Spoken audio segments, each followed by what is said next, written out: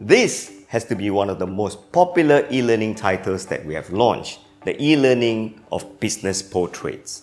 And within there, we have a topic which many of you write to me about. How do I set up my new studio? And hence, extracted from the e-learning of business portrait, enjoy today's lesson. Action! Everybody, welcome to my studio. This is where I've been working for the past 15 years. This is my second or third studio setup. And it's not a huge studio. It's actually two-part. And I'll use this as a reference of what you should be investing or buying when you start yourself a studio. Let's go through the core basics. So everything that I introduce to you in this part of the lesson will be indicated as necessary or optional. The first one, a computer. It's good to have one in the studio so that you can do references and also quick, spontaneous edits in front of your clients. And a LCD panel.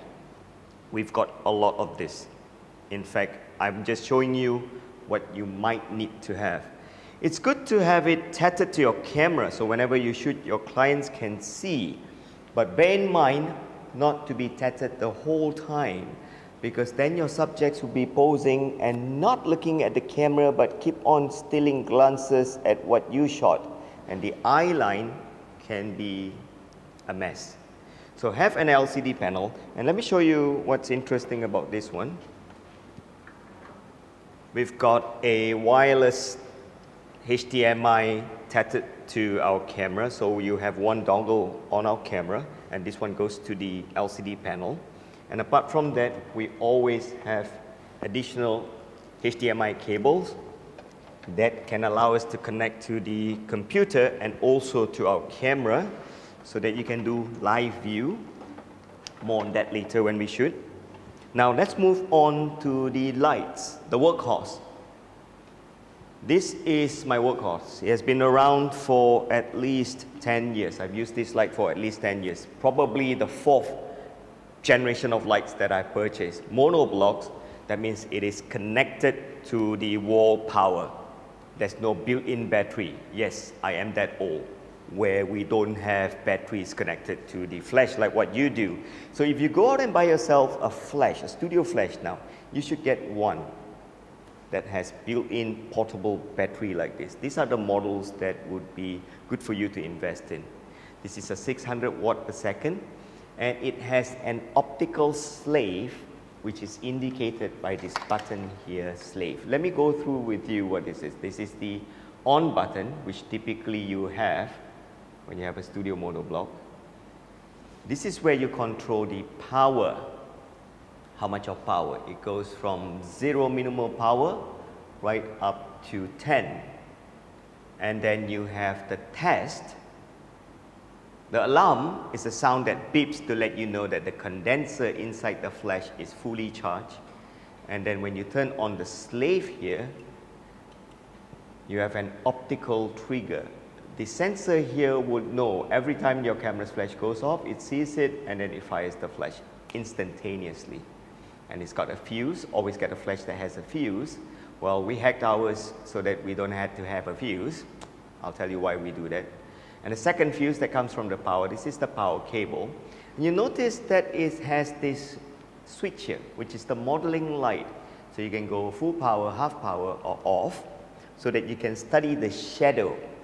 Because studio lights are so instantaneous, you need to know where the highlights will form and the shadow will form, and you need the modeling light to do that. But after a while, once you get a hang of it, you don't need modeling light. And connected to the sync port is our Godox trigger. It's a wireless trigger. Now this is one of the best model you can buy. It's affordable. It's an X1 2.4 gigahertz trigger. So N indicates that it can be mounted to a Nikon flash or Nikon camera. And this R here means it's a receiver. So when you turn this on, you can set it to channel and also group. Now the flash is not connected to a power. So we have 6 of this, but I'm just showing you 2. You typically need 2, main light And the second one is a field light. Same 600 watt per second, same trigger, same setup. Only that the first flash that I showed you, we have an octa. It's a modifier. And this one, we have a softbox. So both of these are typically used in almost every one of our business shoots. One gives an elongated lighting. One gives an elongated light source.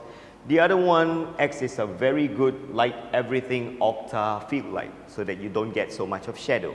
And hot shoe flashes. We have about 8 of this. The favorite brand that you can get under the model would be the Godox TT685. It's really affordable. C stands for Canon, S stands for Sony, and N stands for Nikon. So if you use a Nikon camera, go get the N series. And what's interesting about this flash, this particular model, is that you have a lot of modes. It goes from manual, where you need to set the power, and then you have multiple flashes. eTTL, that means you can mount it on your camera and produce TTL flash. And if you keep on pressing this, it's a cycle. Now apart from that, it has built-in sensors as well, optical sensors. Just like the studio light, if it detects a light going off, it will fire. But the sad thing is, it's at the front. So it's hard for the photographer to trigger it sometimes. And because of that, the interesting thing is this particular model comes with radio trigger, which means that you can actually buy a Godox trigger, mount it on your camera, and it will trigger this flash. So all you need to do is set the group and the channel, which we'll show you how to do that later. So we have a lot of this flash. Let me show you. So we have about 6 or 8 of this. As you can see, it's here in the tray. So we got a TT685, same model, but for Sony. And we have one for Canon, one for Nikon, 2 for Nikon, and also the old legacy Nikon flashes, and we put numbers to them. So how many would you need? Well, you need at least 2. 2 of these hot shoe flashes and 2 studio lights if you're investing. But if you don't have that budget, simple, at least have 1 studio light and 1 hot shoe flash. The TT865 is a good buy. It's affordable and it has a lot of modes and a lot of triggering method. And since I'm here, the must-have tool that we need when we do a shoot, a trolley that you can push around like this in the studio. So on the first tray, I have the lenses, a 50mm. We have filters, we have backup SD cards, we also have batteries, and typically the assistant would put 2 cameras for us. You have no time to run to the dry cabinet and grab another camera in the event that sometimes you run out of battery or the camera jams. So we've got a full frame and a non-full frame. Typically, I like to use the Nikon in the studio. It doesn't matter. That's because I kind of grew up with studio shoots in the Nikon. So we maintain 3 systems. We have the Sony camera, the Alpha series, the Canon cameras as well, and the Nikon camera. Treat cameras like shoes. You have sneakers for your exercises, and then you have shoes that you wear to work, the leather shoes, and then you have shoes that you go hiking. They all serve different purposes. So how do we use our camera? The Nikon for product shoot, because the color, I find them more accurate. You may not believe that, but it's fine. You can use any camera that you want. That's for our studio shoot. And then when it comes to natural lighting outdoor shoots, example, if you need to do outdoor portraits for your subjects, try a Canon. They're very faithful in their outdoor colors. And then when it comes to videos, we use the Sony. So gone are the days where photographers say, I'm a Nikon photographer. No, you should adopt as many brands as needed. And then we have the standard stuff that we have in the tray, tissue papers and napkins, so that if the subject sweat, they can actually wipe their sweat. And a whole bag of receivers of Godox triggers. We've got the PNC cables, more triggers. This is a T. T is a transmitter. This is a receiver. So what we do is that we tie a string to this. We hang it to the light stand, and this PNC cable would be connected to the sync port of the flash. So we have about six pairs of this. And because we use multiple brand of cameras, you just have to buy each model, I guess. Well, you don't need to buy that many triggers. That's us, accumulated over the years. So if you have one studio flash, try to get one that has a built-in transmitter. That way you don't need to buy the transmitter. And then if you're talking about the TT685, it comes in with the transmitter. That saves you a lot of money. All you need to do is buy the X1 trigger that is connected to your camera. And when you have a radio trigger like this, the distance is amazing and you don't need line of sight. You can set the power and the channel and group the flashes together. We'll learn more about this. Let's move on to the next part of your setup. Light stands. You need a lot of this. In fact, we have like at least close to 20 light stands, but you don't need that many. 2 or 3 will be sufficient. And don't forget to get this stuff. These are called swivels. It allows you to put it on the light stand. That's where you secure it to the light stand. And there's a knob here that allows you to swivel so that if you mount a hot shoe flash, you can swivel it. And I know Godox makes the AD200. These are good flashes. I love them. If ever this flash die, I'll probably invest in a few AD200. So here's the thing. Don't buy all as hot shoe flash because the AD200 comes built-in battery and it's more powerful and you can attach more adapters to it. And don't forget, Godox is not sponsoring me in any way. The reason I'm telling you because it's one of the most reliable, affordable and easily adaptable flash system there is with so many features. Now, the reason why we buy a hot shoe flash is that we can always still remove this and mount it on your camera and do TTL and get quick and dirty shots. We do that a lot. The producers do this a lot as reference shots. Now, you need at least 2 with swivels.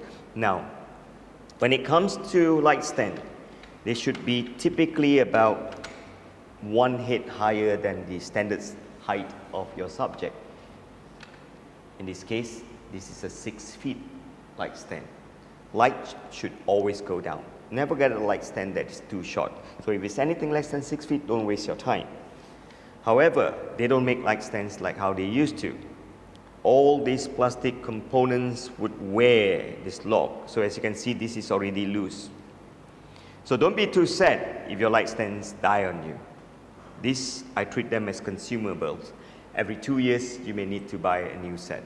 And don't forget, when you shoot outdoor, they get rain, they rust. And reflectors. Very simple. You need reflectors so that it saves light, and we have 2 of these. So the reason why we have 2 of this is because that we have a green screen studio. So if you look around, we've got the green screen portion, which consumes up to 10 feet. We do a lot of green screen shot. And if you turn around, you notice that we have a widescreen studio as well. Apart from that, we should talk about the choices of backdrops. We only have 2 backdrops. The reason is because that we already have a green screen. We can obtain any kind of background that we want.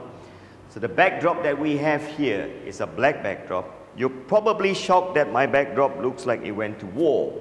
It had. So the front part of the backdrop, when you lower it,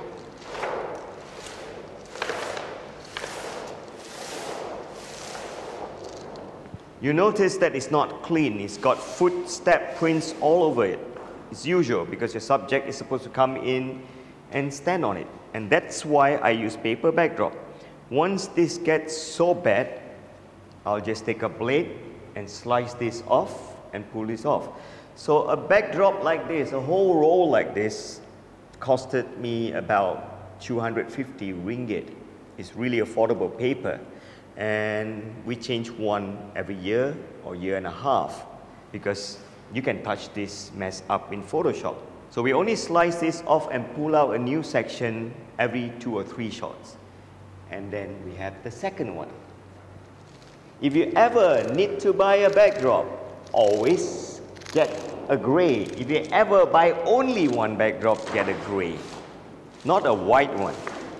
The reason is that when you hit enough of light to a gray backdrop, it becomes white. And if you don't hit it with light, it becomes black. So a gray backdrop is a must. And especially when it comes to business shot. So as you can see, it's the same thing as well. And this is quite interesting because from the previous shoot, the T mark is still there. T stands for talent. And this is where your subject should stand. And that will know that, I've got clients coming in not knowing and then they stand this way. So that's going to be awkward. So indicate in front, where the front is. And you notice that we always have a bar stool here. I've always never start my shot with the subject standing up. We'll talk more about this, that you should do this. So start by sitting down. I'm here, best kept secret, behind the reflector.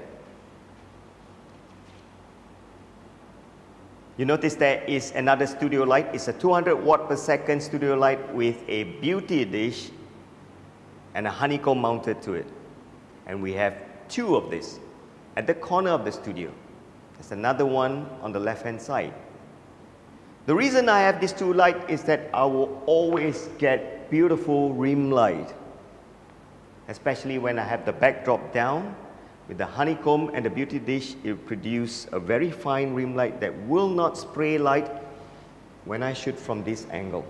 Shoot tray, equipment for shooting, and then we have tray, another one here. It's good to be organized. Light meter, production note and client's brief on a clipboard. Oh, lighters cheat sheet. It's a very useful formula that I devised that teaches photographers to know how much of power to set on the flash at what distance and what F value they get. It's beyond the scope of this course to teach you lighters cheat sheet, but you can learn about it in this course called the Advanced Flash Photography. I hope you subscribe to it. This is one of the best things that ever helped me in the studio. And apart from that, we have a lot of these framing cards, which I use to know at what distance, what framing to put. It's kind of like doing this without doing this, because I have to put my hand down. So I will know how to frame this for the subject. And we have a lot of flags here that we use to cover the flash if they ever flare.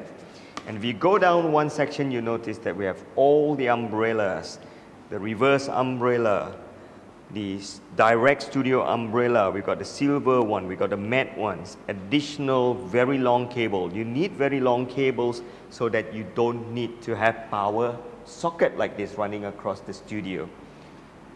That is a tripping hazard. So if you have long cables like this, you can head on to your online shopping mall and buy them. Portfolio bag. I know, you haven't seen this for a long time. What they used to do with portfolio bag is that you take photos, a reference of the work that you've done, you put them in this bag, and then you carry into an advertiser's office and show them the work that you have done. You need a bag. There were no tablets or smartphone back then. But we have tablets and smartphone now, and it's very easy to share your work and references of your work. I use them to store mounting boards like this, black on one side and white on one side, so I have a lot of this here. And this is a tidy way to keep your flags. So our portfolio bag now is our flag bag. So every time there's a shoot, we will bring this out and lean it on the tray so you can use this flag effectively to bounce light or cut light. So in summary, this is what you would typically need if you're setting up a studio. You probably noticed that I have got this table here, very near where we shoot. You need this, because you do not want your subjects to have bulgy pens with their car keys, wallets, and their smartphone. So it's always good to encourage them to put it here so that when they are sitting here performing the shoot by you, they can still keep an eye on their belongings. Now that's it. Apple boxes. Very much needed so that your subject can stand on them and be elevated, or you can sit on them on days that you have to do a lot of shots. Apple box can be hard to find because it's pretty much a studio and filming crew equipment, so you may even need to customize them. You can go on to your shopping mall like IKEA. I bought this in IKEA. The stool works pretty well as well. I'm short like that. And this is where I do my shoot for gray, black and green setup. And if I turn over, I have another stool, another setup with a white, pure white background. So I call this a dual setup. You can easily turn over. So if you set up your studio lights, you'll be very economical in terms of movements. If you like what you learned today, you should head on to this link here and check out our e-learning of business portraits. Because after all, one of the best income in photography is to shoot portraits. And one of the best income of shooting portraits is business portraits. And don't forget, check out our All Access as well, where you have full access to all our e-learnings. So grab this All Access account now, because after this date, you will not get access to the All Access account anymore. And I'll see you in the next video.